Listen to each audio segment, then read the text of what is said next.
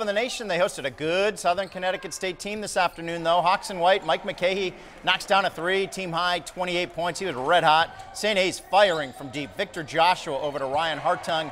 That's another three, and so is this one coming up. Harrison Taggart will drill one. Joshua scored 22 points. This was a shootout, but not enough for St. A's. The final from Stoutenburg Gym. Southern Connecticut State wins 99-94.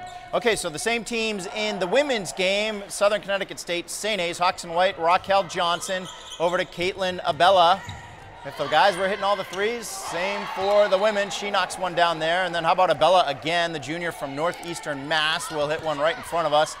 On the hilltop, St. A's wins 60-50, 16 points and 11 rebounds for Johnson. And another check on the Patriots score.